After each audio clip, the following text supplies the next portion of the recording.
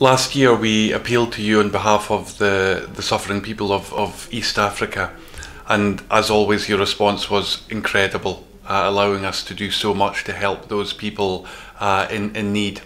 And thankfully in some parts of East Africa the situation's improved this year, but in South Sudan it's worsening. There's a terrible crisis developing there because of the ongoing conflict.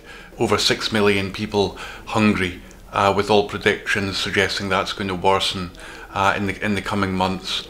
Over 70% of the children of South Sudan out of school today. That's the worst statistic of any country in the whole world now.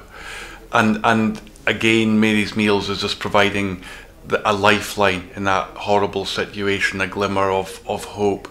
So we're determined in the coming months to keep our promise to the 20,000 children who eat Mary's Meals in South Sudan today, and we're desperate if possible to expand our work to new schools who are asking for help. We have a current plan to expand into 5 new schools when we can raise the funds to make that possible.